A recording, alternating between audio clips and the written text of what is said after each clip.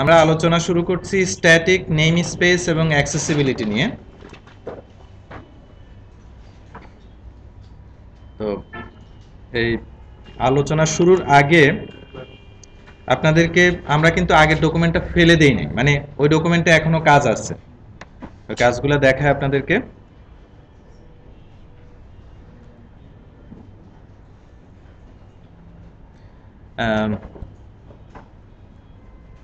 প্রথম বলা হয়েছে আপনারা প্র্যাকটিস 6, আমি এখানে যেটা করলাম সেটা করবেন। এটা করতে আপনারা অলরেডি কোডের সাথে ইনভলভ হয়ে গেছেন, ফ্যামিলিয়ার হয়ে গেছেন। সো লাস্টের যে অংশটুকু করছি এটা তেমন বড় কোনো কাজ না, এটা করতে পারবেন। দেন এখানে একটা খুব বড় এক্সাম্পল আছে, প্র্যাকটিস সরি প্র্যাকটিসের নাম্বারটা উপরে চলে গেছে, প্র্যাকটিস 7, তারপর চলে আসি practice 8।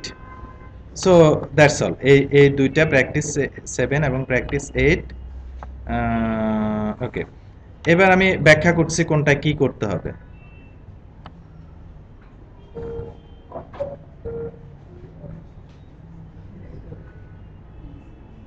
Practice 7 it's a homework. Practice 7 homework, অর্থাৎ আপনারা বাসা থেকে করে আনবেন।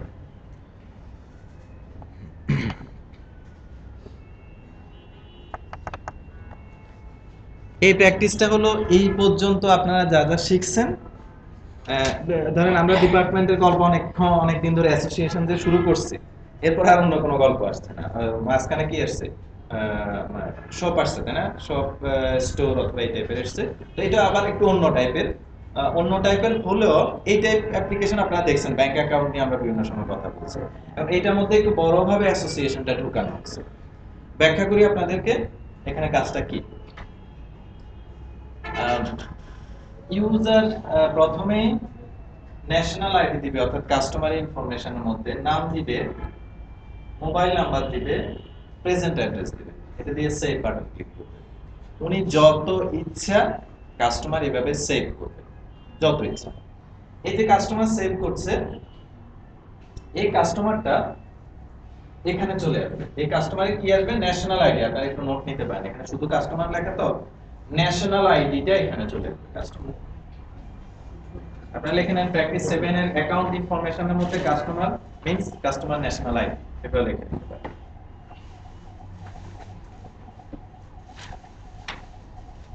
ওকে, আচ্ছা।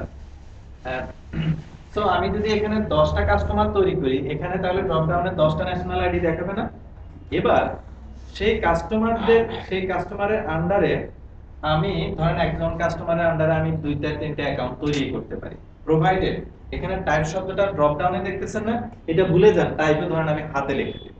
এই ড্রপ ডাউন দ্বারা অন্য কিছু বোঝাই নাই, এই ড্রপ ডাউন দ্বারা বুঝাইছি normally savings, checking, current account, এই টাইপের কিছু নাম থাকে, সেই নামগুলো থাকবে। কারো যদি এটা কনফিউশন তৈরি হয়, তারা ধরে নেন এটা একটা ফ্রি টেক্সট আর কিছু না। ওকে, তাহলে ধরেন ন্যাশনাল আইডি আছে 001, ওনার নামে আমি এখানে 2-3টা অ্যাকাউন্ট তৈরি করলাম, আবার 002 ওনার জন্য 2-3টা তৈরি করলাম, আবার আরেকজনের জন্য একটা করলাম, বাকি জনের জন্য এখনো করলাম না, এরকম হতেই পারে। ওকে, রিলেশনশিপের এতটুকু দেখে আপনারা মোটামুটি আইডিয়া করে ফেলছেন কাস্টমার এবং অ্যাকাউন্টের মধ্যে রিলেশনশিপটা হলো one two many, from customer two account, one two many. এখানে কিন্তু কোনো অপশন নাই যে একটা কাস্টমারের একটা ব্যাংক অ্যাকাউন্টের একাধিক কাস্টমার থাকে, এটা কিন্তু নেই, তাই না? ওকে, নেক্সট। এখন আসেন আমরা অ্যাকাউন্টগুলোতে ট্রানজাকশন করব। হ্যাঁ, ট্রানজাকশন কিভাবে করব? বাই দ্য ওয়ে, আমি একটু বলি, কাস্টমার ইনফরমেশন যখন আমি সেভ করছি, তখন আমি বলছি কিন্তু শুধু এখানে আসবে, এখানে কিন্তু আসবে, আমি কিন্তু বলি নাই, তাই না? ওকে, সো আসলে এখানেও আসবে এবং এখানেও আসবে, এটা একটু বলে দিচ্ছি, এখানেও আসবে, এখানেও আসবে। কিন্তু যেটা আসবে না, এখানে যদি অ্যাকাউন্ট সেভ করি, সেই অ্যাকাউন্ট কিন্তু এখানে আসবে না। কেন আসবে না? কারণ আপনারা জানেন এই অ্যাকাউন্ট কোনগুলো আসে, এখানে যে কাস্টমারের ন্যাশনাল আইডি যেটা সেভ সিলেক্ট করি, সেটাগুলো ফিল্টার হয়ে এখানে আসে, তাই না? সো এখানে যদি আমি বিভিন্ন কাস্টমারের অ্যাকাউন্ট ধরেন 50টা তৈরি করলাম, এখানে কি 50টা লোড হয়ে থাকবে? আনসার ইজ নো, ওগুলো এখানে আসার দরকার নেই। ওকে, সো ধরেন কাস্টমার ন্যাশনাল আইডি 001, ওনাকে সিলেক্ট করলাম, ওনাকে সিলেক্ট করার পর এখানে কি দেখাবে 001 এর ধরেন তিনটা অ্যাকাউন্ট ক্রিয়েট করছি, সেই অ্যাকাউন্ট নাম্বারগুলো এখানে দেখাবে। যে কোনো অ্যাকাউন্ট সিলেক্ট করে আমি সেখানে যত ইচ্ছে উইথড্র এবং ডিপোজিট করতে পারি। তার মানে কি? তার মানে হলো আমার এই অ্যাপ্লিকেশনে যে কোনো কাস্টমারের যে কোনো অ্যাকাউন্টে উইথড্র এবং ডিপোজিট করার ফ্যাসিলিটি দিয়েছে, তাই না? যে কোনো অ্যামাউন্ট। ওই উইথড্রর ক্ষেত্রে আপনারা কি জিরো ফিগারের নিচে যেতে পারবেন, ওরকম লজিক বসাতে পারেন। এবার দেখেন কাস্টমার সিলেক্ট করব, নট অ্যাকাউন্ট সিলেক্ট করব। কাস্টমার সিলেক্ট করে শো অ্যাকাউন্ট ইনফরমেশন ক্লিক করব, তখন সে আমাকে কি দেখাবে? রাইট, তখন সে যেটা দেখাবে যে সুন্দর করে লেখা আছে এখানে, সে দেখাবে কাস্টমার করি ন্যাশনাল আইডি, বড় করে একটা আইডি দিল, অ্যাকাউন্ট নাম্বার কত, টাইপ কি, ওই যে টাইপ যেটা আমি বলছি ফ্রি হ্যান্ড হতে পারে অথবা প্রত্যেকটা অ্যাকাউন্টে ব্যালেন্স কত, একদম লাস্টে দেখছেন আবার কি লেখা, এই টোটাল কার, ওই কাস্টমারের সবগুলো অ্যাকাউন্ট মিলে যে টাকাটা, তাই না? ওইটা আসছে। তো এটা আপনাদের হোমওয়ার্ক, রাত জেগে করবেন, ঠিক আছে? রাত না জেগে করতে হবে না।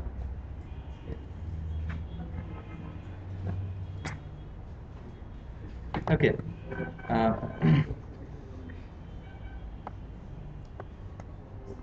কিছু লজিক্যাল কনস্ট্রেন্ট আছে, বাধ্যবাধকতা। ন্যাশনাল আইডি ইউনিক হতে হবে, তাই না? তাহলে তো খিচুড়ি বেরোতে হবে, তাই না? ব্যাংক অ্যাকাউন্ট অবশ্যই ইউনিক হতে হবে, তাই না? কারোর সাথে কারো মানে এক ব্যাংক অ্যাকাউন্টের সাথে অন্য কারো ব্যাংক অ্যাকাউন্টেরও কোনো মিল থাকতে পারবে না, তাই না? ইউনিক হতে হবে। আর কোনো কন্ডিশন আছে কিনা? ওকে, ব্যালেন্সের ক্ষেত্রে বলা হলো জিরো অথবা তার বেশি থাকতে পারবে, নেগেটিভ ফিগারে যেতে হবে না। সো উইথড্রর মধ্যে কিছু লজিক আছে, দ্যাটস অল। প্র্যাকটিস 8, প্র্যাকটিস 8টা আসলে আগামীকাল ক্লাসে আপনারা এখানে করবেন। আমি আপনাদেরকে প্লিজ সাজেস্ট করছি, দেখেন আপনারা যদি ওই বাসায় ওই প্র্যাকটিসটা না করেন, আজকে যা দেখালাম সেটা না করেন, প্র্যাকটিস 8 আবার আপনার কাছে মনে হবে এটা একটা সাদা কিছুর উপরে কালো এমএস ওয়ার্ডে কিছু শব্দ লেখা, এছাড়া কিছু নেই। ওকে, আপনি আবার প্রথম থেকে কিছু করবেন, কিবোর্ড নিয়ে এদিক ওদিক করবেন, দেন it will kill our time. The whole class আসলে সাফার করবে দুদিনের জন্য। So please take the preparation. Practice এটা আমি বুঝিয়ে দিচ্ছি, বাট আগামীকাল ক্লাসে তো ডেফিনেটলি আবার আপনাদের সাথে কথা হবে। মেক অ্যান অ্যাড্রেস বুক, এটা কিন্তু ক্রিটিক্যাল আছে। Make an address book where user can keep as many addresses as he or she want, যত ইচ্ছা উনি রাখবেন। It is noted that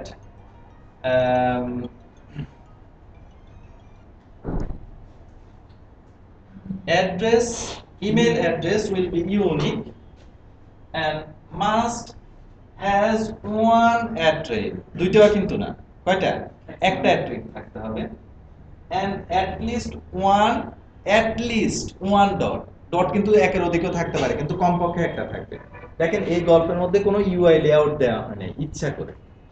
ওই জিনিসটা আপনাদেরকে, আপনারা যে দুইজন বলবেন, আপনাদেরকে বের করে আনতে হবে যে কিভাবে দিলে আমার ইউজার স্যাটিসফাই হবে, দেখে কাজ করে, এবং with all conditions. Okay, there will be a search option, তাহলে অ্যাড্রেস বুকের সাথে আপনার ফ্যামিলিয়ার, স্মার্টফোনের অ্যাড্রেস বুকের সাথে ফ্যামিলিয়ার, ইয়াহু, গুগল এগুলো অ্যাড্রেস বুকের সাথে আপনার ফ্যামিলিয়ার, তাই না? সুন্দর করে নামটা দিয়ে সেভ করে রাখা যায়। There will be a search option by last name, partial search, অর্থ বুঝতে পারছেন? অর্থাৎ ধরেন 100 ডাটা আছে, আমি কে লিখলাম, কি হলো, কে লাস্ট নেম যাদের কে আছে সবগুলা চলে, লাস্ট নেম কিন্তু আমি বলছি, রাইট? ওকে, সো ওগুলা চলে আসবে। সো আপনারা ওইটা এরকমও করতে পারেন, টেক্সট চেঞ্জে আসলে ইফেক্টটা যেন পড়ে, তাই না? ওটা করতে পারেন। অথবা যদি কারো কাছে ওটা ক্রিটিক্যাল হওয়ার কোনো কারণ নাই, তারপরে হয়তো আমি দিয়ে সার্চ বাটন ক্লিক করলে সেটা আসবে। ওকে, and email and mobile number full search. আচ্ছা, এখানে একটু হয়তো চেঞ্জ আছে, আপনারা নোট নেন। একটা হলো ইমেইলে ফুল সার্চ, এটা সত্য, অর্থাৎ ইমেল অ্যাড্রেস যেটা আছে ওইটার অর্ধেক লিখলে কিন্তু ওইটা আসবে না, অর্থাৎ যেটার সাথে পুরোপুরি মিলবে সেটা আসবে না, থাকলে বলবে যে সরি নাই। ওকে, মোবাইল নাম্বারও ফুল সার্চ লিখছি, সেক্ষেত্রে কিন্তু এটা ইউনিক করা দরকার ছিল। সো মোবাইল নাম্বারও আসলে পার্শিয়াল সার্চ হবে, এখানে মোবাইল নাম্বারের ক্ষেত্রে পার্শিয়াল সার্চটা লিখতে হবে। ইমেল ফুল সার্চ, লাস্ট নেম পার্শিয়াল এবং মোবাইল নাম্বারটা পার্শিয়াল সার্চ। 3 নাম্বার অংশ, 3 number paragraph. There should be an edit operation where user will find addresses by email, email দিয়ে সার্চ করে আনতে পারবে, and then edit any information, এবং চাইলে যে কোনো ইনফরমেশনকে উনি আপডেট করে দিতে পারেন। অর্থাৎ এখন ফিচারগুলো একসাথে থাকবে, কম্বাইনলি থাকবে না, কিভাবে হবে এটা মোটামুটি কিছু দেখলাম যে আপনাদের ওইখানে কাজ করতে গিয়ে কিছু আইডিয়া হয়েছে, তাই না? কিসে? আপনাদের ডাটাবেজের যে অ্যাপ্লিকেশন ছিল প্রোভাইডেড, এখানে কোনো ডাটাবেজ থাকতে পারবে না, তাই না? মেমোরিতেই থাকবে। ওকে, so noted that solution is not given intentionally. আছে এটা কোনো সলিউশন ফোল্ডারেও নাই, ইচ্ছা করে দেওয়া হয়নি। সবকিছু প্র্যাকটিস দিলাম, সলিউশন দিলাম, প্র্যাকটিস দিলাম, সলিউশন দিলাম, এটা যেন না হয়।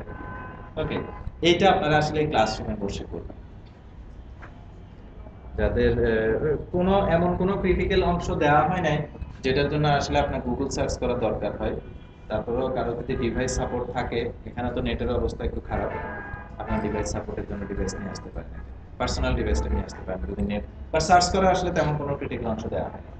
সো বুঝতে পারছেন কাজটা কি করতে হবে?